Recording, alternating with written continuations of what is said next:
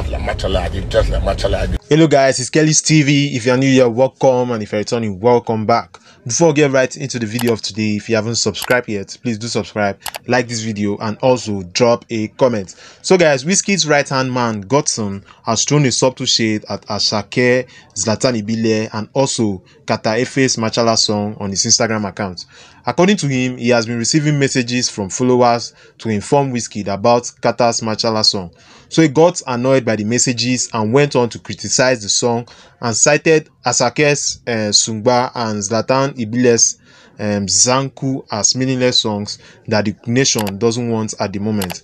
He also added by emphasizing the necessity for songs that deal with the ills within the society and nation at large. Here is the video. I can't even play. That's it. You guys go and drop song that speaks about what the hardship we're going through in this country. There's no here. There's no lights. ASU's on strike. But terrorists taking over the country. You're telling me to go and play one song to all this thing. You guys are stupid. They dance like Machala. They dress like Machala. They do like Machala. Then go and meet Machala then. Then you better be Machala then. Machala then. That's what you want to be doing. Lunatics, man.